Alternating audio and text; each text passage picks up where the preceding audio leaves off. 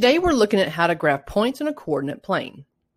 Remember, a coordinate plane is a two-dimensional surface that can resemble graph paper that has an x-axis and a y-axis. The x-axis runs from left to right.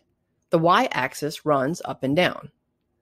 The coordinate plane has an origin which is represented by the intersection of the x and y axis with coordinates of 0 and 0. Let's look at this coordinate plane.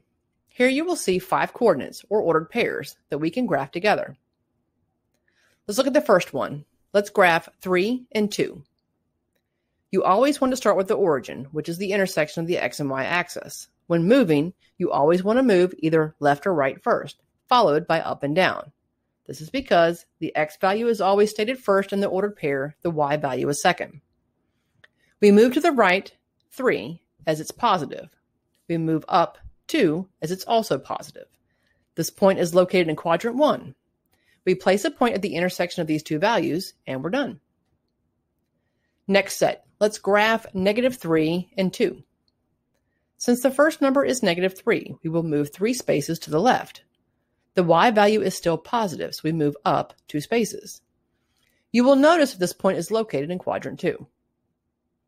Next example, graph the coordinates -2, -4.